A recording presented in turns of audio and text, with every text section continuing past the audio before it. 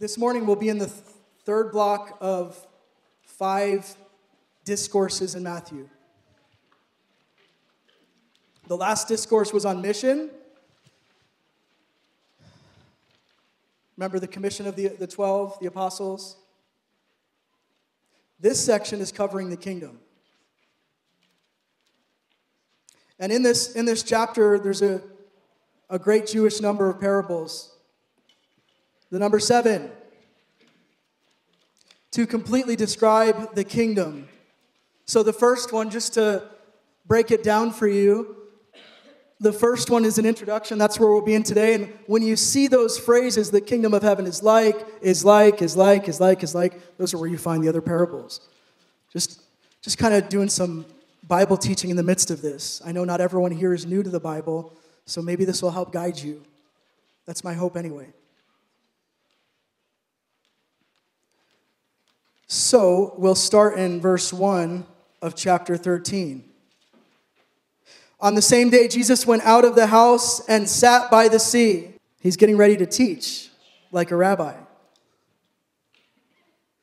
Verse 2, and great multitudes were gathered together to him, so that he got into a boat and sat, and the whole multitude stood on the shore.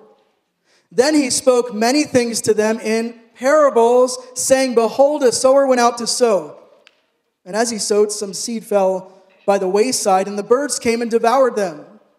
Some fell on stony places where they did not have much earth, and they immediately sprang up because they had no depth of earth. But when the sun was up, they were scorched, and because they had no root, they withered away. And some fell among thorns, and the thorns sprang up and choked them. But others fell on good ground and yielded a crop, some 100-fold, some 60, and some 30. He who has ears to hear, let him hear. So this isn't the first parable that Jesus has preached, but it is the first time in the New Testament where the word parables is used. What is a parable? It's just an ordinary story to illustrate a truth. And if you pay attention to Jesus' parables, he's teaching about the kingdom based on the parable, but you can also tell who he's talking to because he's using things that apply to his audience, so we can tell who his audience is through that. This was in Capernaum. Capernaum was a fishing and agricultural town. About 1,500 people, so just picture Hartley.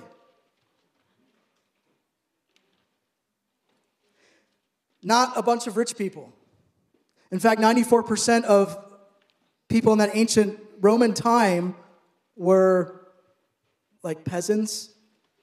So the other percent were the wealthy, and they were the landowners. So these weren't the people who owned the land. They were the people who worked on the land. This is where Capernaum, where Peter was called from, if you remember, in the boat, and Matthew, who's writing.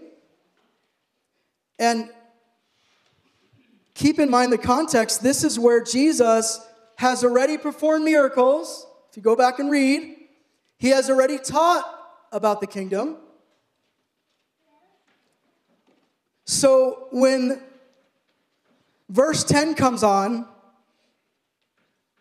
it's coming out of the heart from the disciples that it seems a little strange that Jesus is teaching in parables. Verse 10 says, and the disciples came and said to him, why do you speak to them in parables? He answered and said to them, because it has been given to you to know the mysteries of the kingdom of heaven, but to them it has not been given. For whoever has, to him more will be given, and he will have abundance, but whoever does not have, even what he has will be taken away from him. Therefore I speak to them in parables because they don't understand. So the question is, well, why are you speaking to them in parables? Parables are a little difficult to understand. Wouldn't you preach to them something more clear? Like give them a clear description of what you're talking about. And then make it less clear for us because we're going a little bit deeper. Well, it's because it's become less clear to who's listening for a specific reason, and the scripture shows us this. So it's not that Jesus is being mean. It's not that he's trying to make it harder for certain people to understand the kingdom. Jesus came to bring the kingdom, to preach the kingdom. Remember, Jesus did not show up. He's not showing up to the crowd, and the first thing he's doing is saying, okay, a sower went out to sow. Maybe we think that, but that's not what's happening. He has already taught them, not in parables, but things about the kingdom. He's also presented the kingdom in not only in word, but in deed, right? We remember that from a few weeks ago. So we often think when Jesus says, well, hearing they don't hear and seeing they don't see, maybe it means that only his special disciples could understand.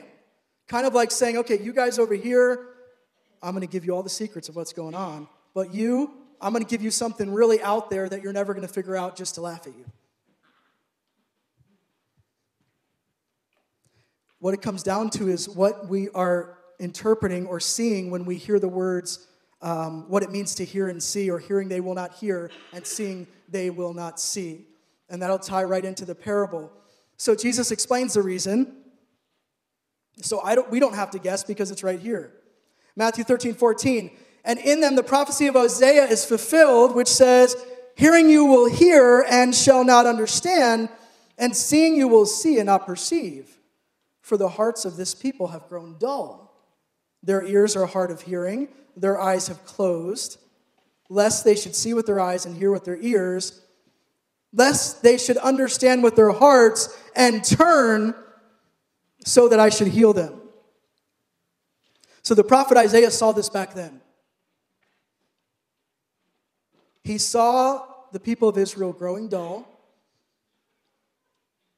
And the reason that they grew dull, the reason that they stopped hearing, is simply because they rebelled against God. They had been warned over and over again. It was tiring for the prophets. The reason they're not hearing is because of a lack of obedience. So that means that it is the people who close their eyes. So after this, Isaiah asks, well, how long is this going to go on? How long are they going to be dull? How long are they not going to hear? How long are they going to be blinded to your truth, Lord? And you read on and you go to chapter 7. What happens in chapter 7? What answer comes to us there? The prophecy of Emmanuel, Jesus coming, when the kingdom is brought. Jesus is speaking to them in parables because they rebelled. So for the ones who didn't rebel, well, if you understand this, guess what? You're going to understand even more. And for those who are rebelling, this is going to get more confusing to you. Why did they rebel, though? Why?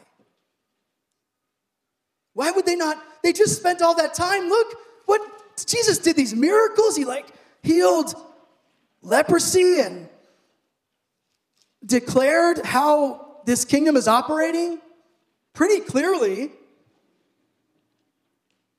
Well, the answer is in the parable, and it's coming. It's in the soils. So Jesus explains now what the parables meant, and we're starting off with how the message of the kingdom of heaven is received, how it's received before he goes into the parables of what it is. What kind of kingdom were they expecting? A political reigning person. They were expecting to be the ones persecuting, right? They weren't expecting to be the ones persecuted. We thought we were going to. So here's how the message is received. And it's sad to me that 3/4 of these soils, and it's 4, which is another completion thing there, but 3 out of 4 do not. Only 1 is the good soil. So let's get into it in verse 18. Hear then the parable of the sower. When anyone hears the word of the kingdom and does not understand it, the evil one comes and snatches away what has been sown in his heart, this is what was sown along the path. So number one is hardened, because it's a footpath and it was hardened. There was no cars back then. A pressed down, and I am not a farmer. So if I'm wrong, you just correct me, but I'm just using what I have. A pressed down road is no place to plant seed. It's packed down. Try to plant seed on a sidewalk. I think of growing up close to the big city, being in New York City and throwing seeds on the pavement, and what happens when you do that? Pigeons within seconds, right? They're waiting there. Where's the moron who's going to throw seeds in the middle of this place for us to just invest this part of the sidewalk and cause all kinds of problems? So it's a feeding frenzy, and we don't have to wonder who the birds are because Jesus is explaining it. It's the evil one. It's Satan. He does not want people to receive the message of the kingdom. And just to start, the sower it could be Jesus, it could be whoever's preaching the message, and you see evidence of that in verse 19. So it's who is bringing the message in this parable. So wherever the gospel is being preached, guess what? There's pigeons waiting to snatch it away from hardened hearts. So Satan loves to be in our services. Now, a hardened heart like this, there's no growth happening. It's there and it's gone. It's in one ear, out the other. A heart like this could see miracle after miracle, sign and wonder. It's not going to do any good. It's hardened. The only way out of a hard heart is repentance. There has to be a change. So that's number one, hardened. Number two is rootless. Verse 20, as for what was sown on rocky ground, this is the one who hears the word, immediately receives it with joy, yet he has no root in himself, but endures for a while. And when tribulation or affliction or persecution arises on account of the word, immediately he falls away.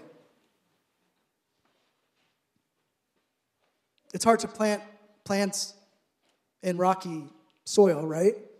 In rocks. I mean, you'll see stuff, but it's not that, the roots aren't going to go deep. In ancient Palestine, there were parts under the fields where there was limestone, and the limestone holds moisture and it holds heat. So the seeds are going to grow pretty fast, but when they run out of that moisture that's held in that limestone and the sun comes out, they're going to wither away because it's not deep. What is the sun? Jesus tells us what it is. It's tribulation, affliction, and persecution. And when that happens, when that sun comes out, what happened to the joy? There was joy at first. So, simply, this is someone who understands this message, and they believe. But they're not able to stand when suffering comes, call it affliction or tribulation, and surely not persecution.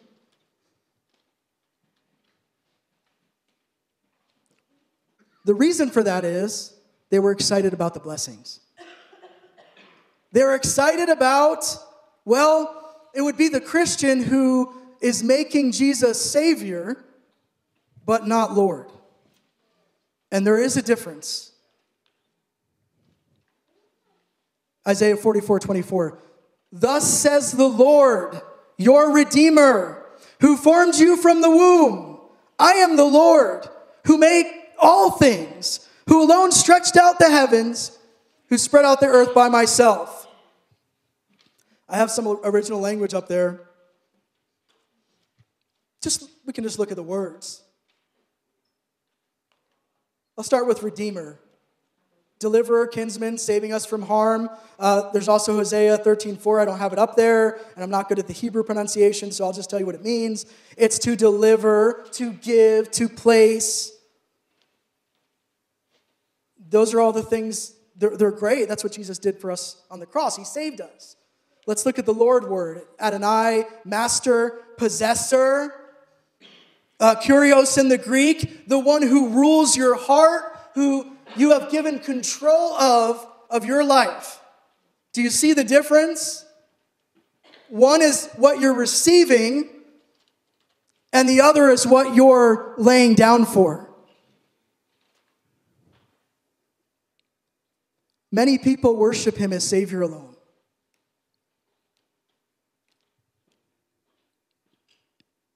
I'm forgiven. I'm going to heaven. I'm blessed. I have treasures waiting for me, stored up in heaven. I receive his power. Those things are true, but all that is based on what you receive from the cross. And if that's the case, if it's only Savior and not Lord, which we'll get into, when you're going to be like rocky soil when suffering comes. When hard things come, affliction, the ones who were amped up about Jesus at the start will fall away. I call it the sugar crash Christianity, because you're amped up about it, and wow, I'm forgiven, and this is powerful, and it is powerful. I'm not limiting it, but then suffering comes in your life. Then hard times come. And you're asked to give something up for him, and you're like, well, I didn't sign up for this. I came here for blessings. What's going on here? So yes, Jesus is our Savior, but he has to be our Lord. He has to be. Worshiping Jesus as Lord is not about all that you get from him. Worshiping Jesus as Lord is all you are willing to give up for him.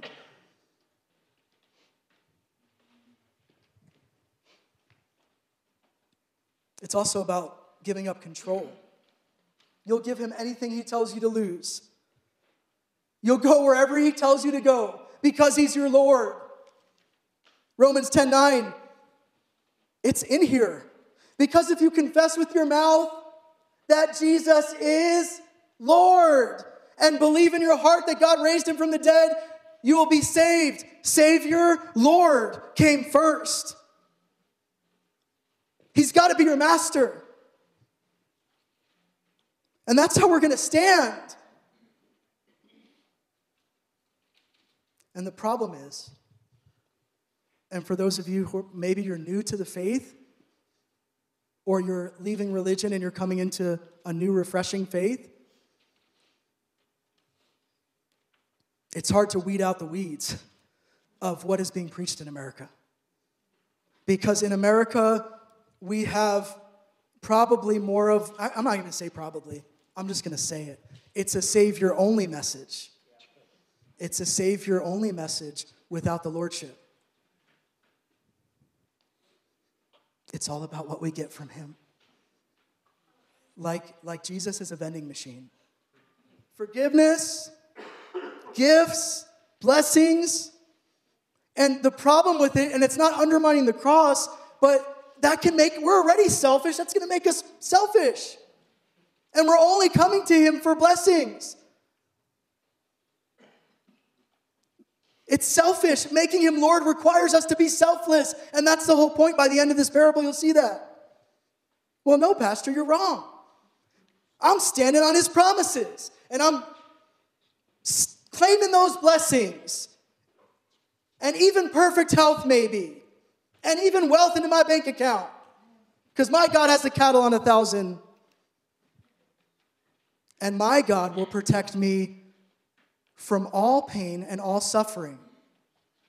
Are you sure about that? You want to ask the apostles? Is that what Peter would agree with when he's hanging upside down being crucified? Or the apostle Paul when he's about to be beheaded? No! This is not the message in here.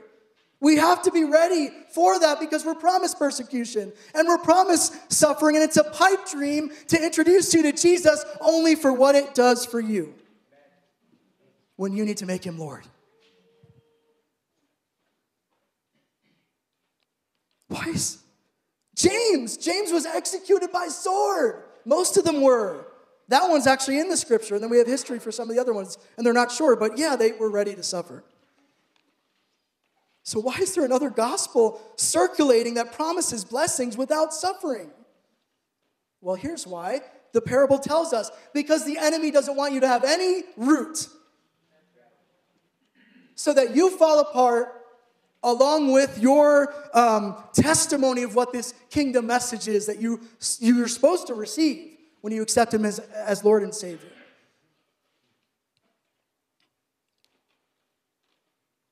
Here's the enemy's plan for you. And it's in Matthew 24, and I think we're going to be there at some point, but Matthew 24:10. He wants you to be part of the many who are going to fall away in the end times. The New Testament is clear. We are promised persecution. Rocky soil won't cut it. If anyone would come after me, let him deny himself and take up his cross and follow me. For whoever would save his life will lose it, but whoever loses his life for my sake will find it.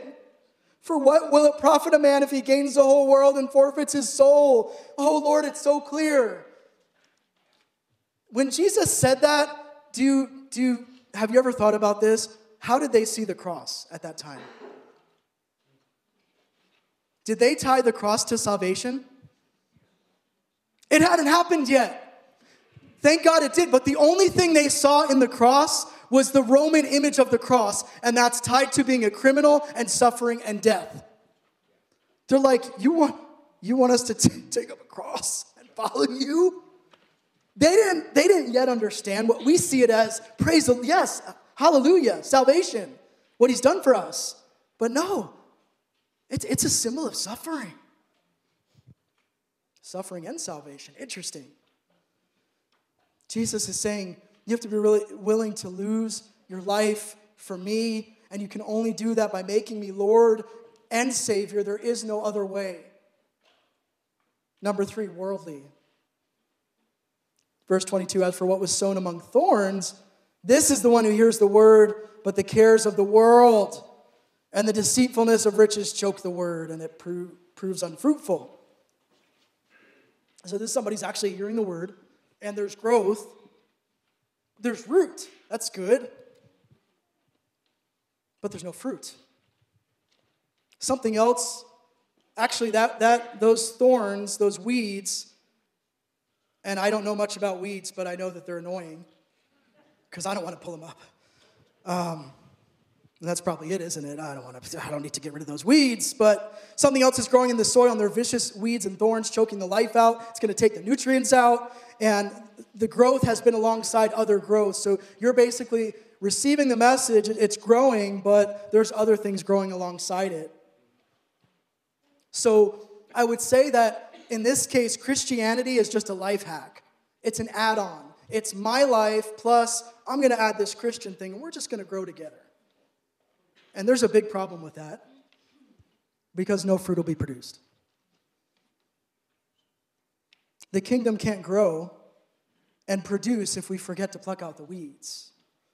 This includes caring about worldly things, which Jesus has already talked about. Remember the worries? We're not supposed to worry. Don't be afraid. He said it over and over. Don't be afraid. Don't be afraid. I'm going to take care of you. Even if you have to die, I'm going to take care of you.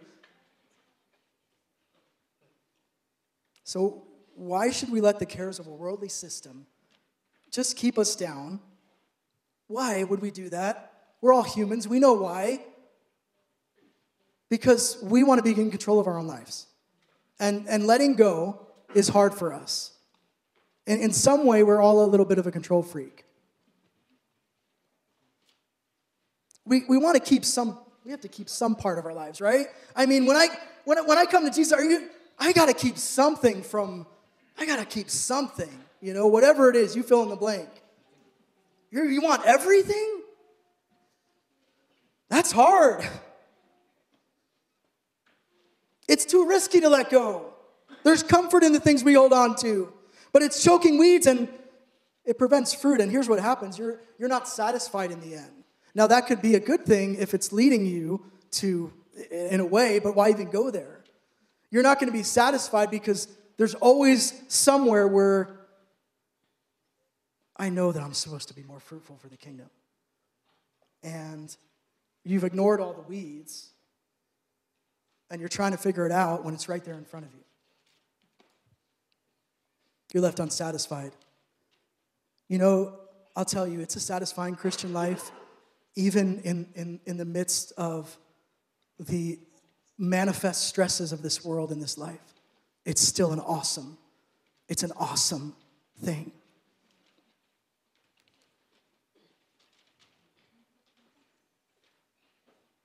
Something is missing.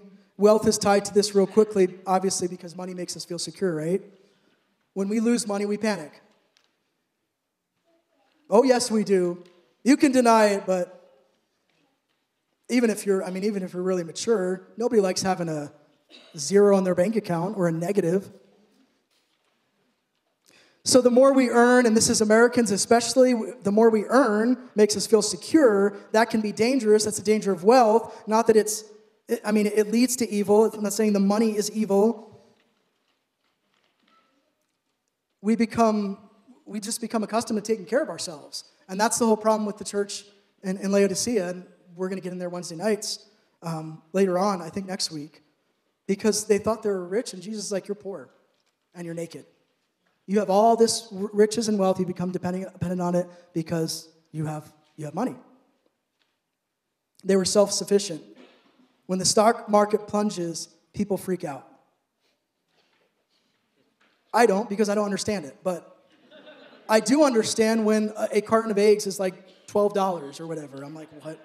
So thank God we have farmers who give us cheap eggs. That is the world to freak out like that, not the kingdom. Wealth can deceive us, and also the wealth can misinterpret the blessings of God. Because we equate blessing to having more stuff. Where does the Bible ever say that that's a reality? That you are blessed because you have more material wealth, and that means that you're blessed by God in the New Testament.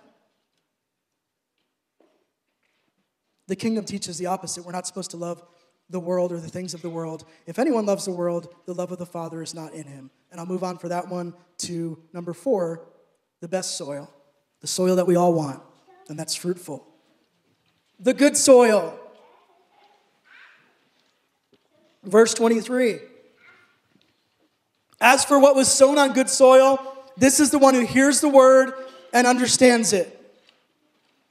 He indeed bears fruit and yields, in one case 100-fold, in another 60, and in another 30. This one won't really take long because this is fairly simple. The good soil, those are the ones who have made Jesus Lord and Savior. They didn't rebel. They heard this message of radical life change in a different kingdom that Jesus is presenting in the midst of crazy kingdoms. And still, it's happening here. It's that clash of kingdoms.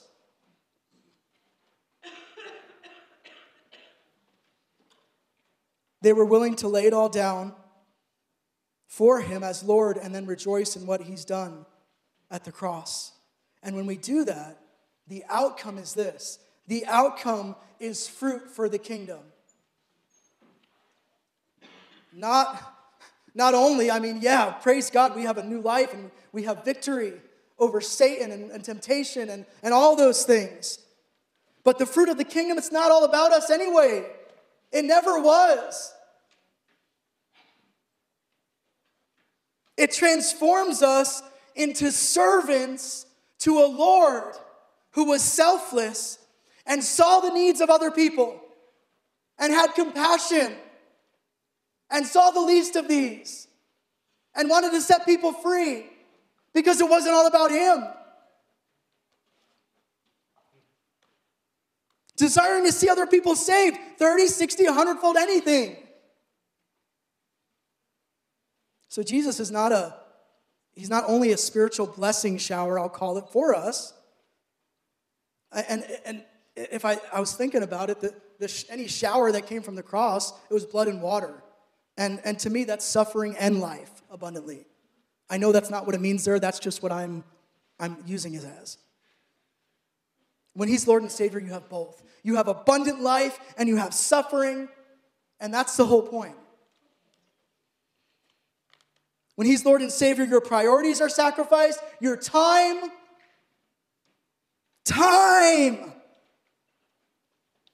your comforts, your control, your wealth, even your physical well-being, even your health. That's right. Yeah. Even your security, whatever's in your bank account, anything. And that's why the message is hard to receive. It's still hard to receive today. And that's because we have to have ears to hear. And the reason, if we're not hearing this message, it's because we're rebelling against him. It happened in the Old Testament. It still happens today, wherever this message is being preached. People harden their hearts. Oh, I remember when I hardened my heart. And Lord, help me never to do it again. I'm sure there's moments, right? But the only reason you back up and hard, right? The only reason you withdraw from a message that's like shocking to you, it's because it's not what you want to hear, right? I don't want to hear this. Or it makes us uncomfortable. So here's what we can do. If it makes us uncomfortable, let's change the message. Let's make it more comfortable. And let's make it all about us. You're going to be blessed. He's going to protect you. You're going to be instantly healed. You got a check coming in the mail. I heard one preacher say, if they've diagnosed you with diabetes, just wake up in the morning and say, I'm blessed of the Lord. I don't have diabetes. It's not there. I'm like, what? Why don't you ask your Lord and Master? Why don't you pray to the healer and trust in his authority to heal? And it's okay to ask him to heal. Rather than you taking it on yourself and buying into this blessing thing. Ladies and gentlemen, I won't preach it. Because I continue to walk through suffering every single week. Most of it, 75% to 85% is in the form of personal attacks and relational issues from other Christians. Naturally, that's because I'm in a position of leadership. But I also suffer the attacks in the physical. And that comes in the form of where my wife is suffering. Or, there's something else going on. And we have to learn to walk through that while still believing in faith that God is all-powerful. And realize when we did this, we made him Lord and Savior. He was never just a Savior to us. He was always Lord and Savior. The gospel is not what your sinful flesh wants to hear. It's not supposed to make you comfortable. Is that okay to say? It's not supposed to. You want to be comfortable? There's other gospels out there. Probably in this area. I don't know. It's not for me to say right now. So this morning, is Jesus your Lord and Savior? Just close your eyes today. We're going to close recognizing what he did on the cross, recognizing his sacrifice for us. But make no mistake about it. Yes, he died for you. Yes, in him you have new life, atonement, payment for your past transgressions, taken care of, forgiveness. But it's also the Lord of the universe who came in flesh to die for you so that you could serve him as Lord and be willing to follow him and take up your cross and suffer for his name's sake, whatever that looks like. And in the midst of it all, you will have absolutely peace that surpasses understanding, because it is without understanding that you should be any hope or have any joy in the midst of what's going on in your life right now. There's no other way to be okay while you're not okay. It is only through the promise that you have, the spiritual blessings that you have, the reality that nothing will separate you from the love of God. Being aware of and secure in your salvation, knowing that He loves you and He's going to walk you through the fire, or He'll take you right out of the fire. He could do anything. And you're willing to obey His lordship. So this morning, before we even, this is serious, right? And you don't have to be a member of the church to take communion. I'll preface all that. But you have to be willing to make Him Lord and Savior this morning. It's the Lord part that leads to the greatest understanding of the Savior part. And they go hand in hand. And it's both. It's not just one or the other. So this morning I speak to a pretty big group of people. With your eyes closed, your heads bowed.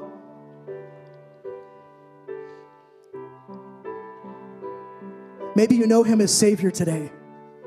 Maybe somebody promised you something and you were in this all for you, which I think at some point I've done this too, early in my experience with Christians, right? And then I found out, man, I need to submit to this Lord. I need to make Him Lord of my life, or I'm not going to hold it together. This morning, if you've not made Him Lord and Savior, and you'll say, you know what? I'm giving Him control today. He's going to be my Lord and my Savior. I'm not just in it for me anymore. I'm not here waiting on a blessing, and I'm not waiting on a check in the mail anymore. I will walk and follow you, Lord, no matter where you lead me, no matter what you ask me to give up. If it's hindering my walk with you for the kingdom and the glory of the kingdom, it's yours, Lord. I don't want it anymore. And for the very reason that I just called you Lord, if you will want to make Him Lord today, just slip your hand up real quick. Come on. It's just me looking. Okay, put Him down. I scanned, so I didn't want to, it's just, there's a response there, right? But then there's always the many who never raise their hands. And I'm aware of that because I used to be one of those people. And I hated when the preachers did this because it always embarrassed me. But we need to be uncomfortable sometimes. We need to take a step. So I'm praying. You can do the repeat after me thing. And we're going to come up here and we're going to partake of communion. No one's going to come serve you. We're going to, after I pray this prayer, keep your heads down and eyes closed. Don't focus on me. We're going to partake of the blood in the body. And just come up, partake, and you can go pray. You can go talk to the Lord. You can dismiss and go fellowship, whatever it is. But this is a serious prayer. This is one that I'm not going to put in the Assemblies of God thing that they give me every year. It says, how many were saved in your services? I don't know, guys. How many people made Him Lord and Savior? I can't count that because it's in your heart, and the fruit is going to prove it. So if you'll make Him Lord this morning and Savior, just repeat after me. Jesus Christ, I make you Lord and Savior. I need you, Lord. Thank you for what you did on the cross. Thank you for the price you paid. You are my master, and I serve you with my life. After you gave your life for me. Thank you, Jesus. I recognize your lordship from this day forward. In Jesus' name, amen. Just stand this morning. Come on, guys. Why don't we praise God? Just clap, because there's people in here who made Jesus Lord and Savior today. That's awesome. And you know what? When stuff gets hard, you're not going to come back and be like, hey, whoa. This isn't supposed to happen. You're going to be like, I'm ready. I'm ready. I'm going to walk through this, and there's nothing else like it, because real growth comes from that. And people are going to see they're going to see you, and the fruit comes from that, from your testimony. Just begin to line up.